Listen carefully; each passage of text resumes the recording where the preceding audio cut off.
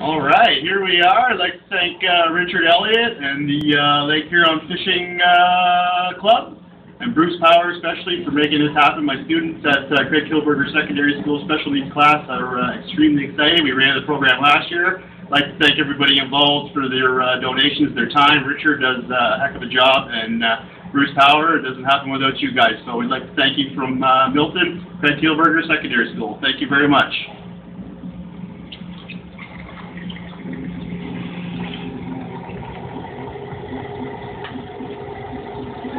And it has begun. Thanks very much, guys.